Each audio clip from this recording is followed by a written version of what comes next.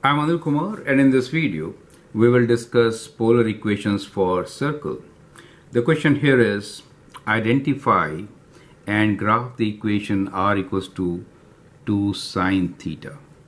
Now r equals to 2 sine theta is given to us as a polar equation. We need to identify what type of graph can it result into. So one way is to write it as a rectangular equation. So we'll convert this to a rectangular equation since we are more familiar with rectangular equations, right? So when I say rectangular equation, it means what? It means in terms of x and y. That is what it means. And as you know, the conversion into x and y is kind of like this. I should say r. Okay, so we could say x equals to r times cos theta, y equals to r times sine theta, and the ratio y over x is tan theta. So that is kind of conversion between these angle and x and y, and also r square is equals to x square plus y square. Now these are the things which help you to convert polar equations to rectangular form. You may sometimes need some more trigonometric identities to do so, but for this example I think this will be enough. So we are given the equation r equals to 2 sine theta.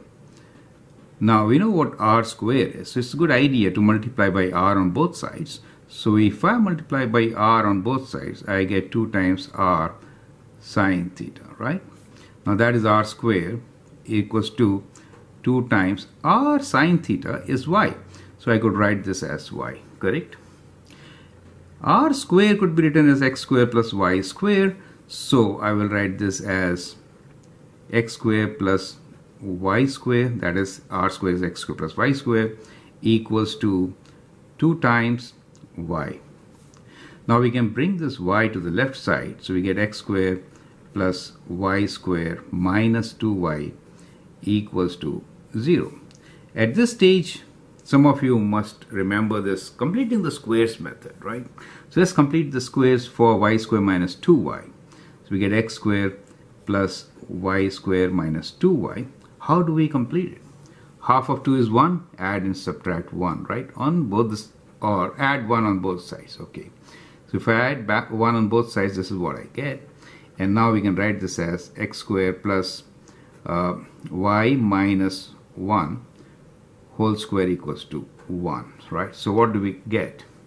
We get an equation which is definitely in rectangular form, and the equation is, let me rewrite this equation here,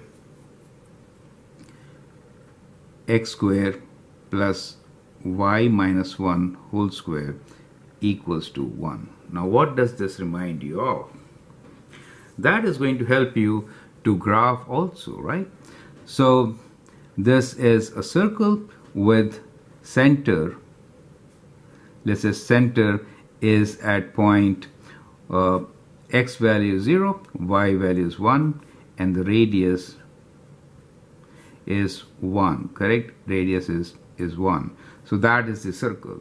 Now we can actually sketch this circle. So that is how we could graph such a polar equation by converting it to the rectangular form, right? So the circle here has moved or translated to the point 0, 1 as the center. That is to say 1 unit up, right? So we have a circle here, move 1 unit up, kind of like this. The center is this place, which is 1 unit up, right? So on a polar coordinate, you will see that this is your polar axis, correct? And the center is 1 unit up from the pole. So this point is 0, and this point here is at 2, right? So that is how you will get a sketch for the given function, right? Which is r equals to 2 sine theta. Now as a practice, you can try what will be the result for r equals to, let us say, minus 4 cos theta, right? So I'm just changing the numbers here, trigonometric ratio, instead of sine I'm taking cosine. The method followed will be exactly same. You can multiply by r on both the sides, but this time it will be r cosine theta, that is to say x, right? So when you complete the squares, you'll complete the squares for x, and what do you expect?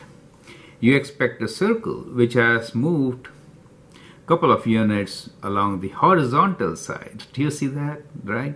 So work this out. So what happens nearly is, if you sketch graphs of such equations which are kind of r equals to a sine theta, right? Or r equals to a cosine theta, what will you notice? You will notice that all these graphs result into one thing, that is a translated, or let me write transformed circle. Is it okay? So that is what you will notice, right? So here is an example. You can explore this and then generalize your statement. What will that circle have as its center, or what will be the radius of that circle, right? So you could generalize those things after exploring and expanding these expressions the way we did, rather converting them to rectangular form and then completing the squares to get the equation of the circle. I'm Anil Kumar, and I hope that helps. Thank you, and all the best.